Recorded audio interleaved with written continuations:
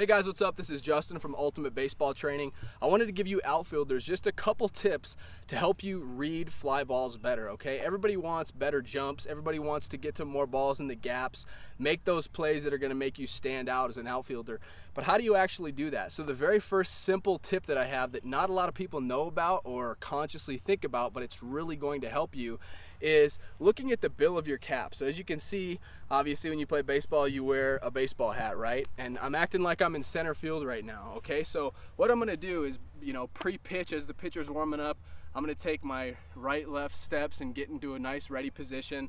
You don't have to have your hands on your knees or anything like that, but just a right, left, get in a ready position and pretend the ball is hit to me, okay? And whether it's a line drive or a ball hit sky high, what you wanna focus on, and this is something to maybe focus on in BP until you get the hang of it, is if you look at the bill of your cap, an easy way to tell if the ball's in front of you on those line drives, it's hard to tell if it's right at you or you got to come in. An easy way to tell is if the ball is below your cap. If you're looking straight on and the ball is below the bill of your cap, then that means it's not going to be hit over your head. It's either going to hit directly at you or in. So that means that your first step doesn't have to be a giant step back where you kind of lose ground, okay? I know everybody tells you your first step always has to be back, which is true, but that way you can take your first step back and then immediately sprint in and get a good read on the baseball. So if the ball is below the bill of your cap, chances are you're going to have to go in to make that play or it's hit right at you, okay? And if it immediately goes above your cap to where you have to lift your head up to see it, then obviously that ball is hit higher and chances are you're going to have to go backwards to field that ball. So that's a simple tip. Nobody really thinks about that, but it's really helped my game working on it in BP because those line drives hit directly at you are the hardest to tell. And just know that if it's below the bill of your cap, then that means it's going to be in front of you. So don't be afraid to go up and make a play, okay? So that's tip number one.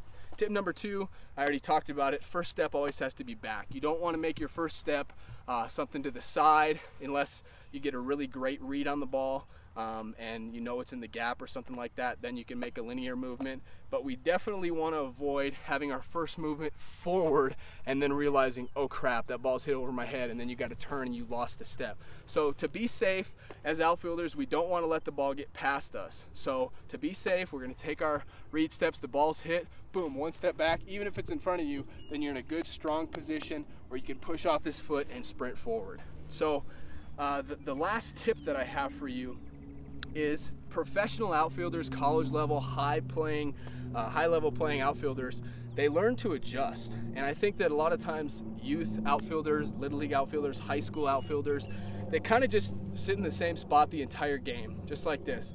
They just sit there, they never make any sort of adjustments. And you have to be thinking about where you're at in the lineup and what the guy did his last at bat if you really want to be in the right positions to make plays. So for example, the leadoff hitter and the two-hole hitter, they're not going to have as much power as the 3, 4, 5 guys. So you can play them in a couple steps. And for example, the 3, 4, 5 guys, they're going to have a little bit more pop, so you want to back off and give them a little bit more space. Don't let them hit a ball over your head. Okay, now let's say a leadoff guy has hit, nothing but weak ground balls to second base the entire game. Well then, obviously he's not going to hit a home run over your head or a shot off the wall, most likely. So what you can do is you can take a couple steps in and you can play him a little bit more towards second base, and that way if he hits a line drive that way, you're right there. So learn to adjust, and you can work on this in batting practice, okay? See guys' tendencies. See if they're consistently dragging their hands and they're late on a ball, or they're really jumpy and they're out front and they're hitting everything to the pull side. Learn from batting practice and then learn how to adjust in games, and all these tips combined are going to make you a much better outfielder. So hopefully you guys have enjoyed this video. If you have, please leave me a thumbs up, hit that like button.